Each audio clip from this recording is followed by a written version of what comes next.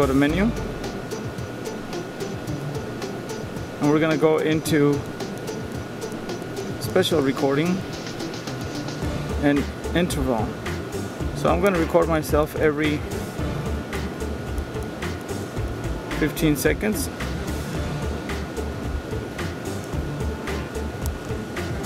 Because we're gonna have 4 every minute. And I'm gonna record 6 frames.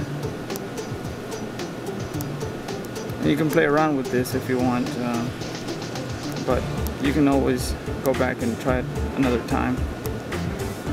So now you have to go in here and check special recording and make sure we record interval recording.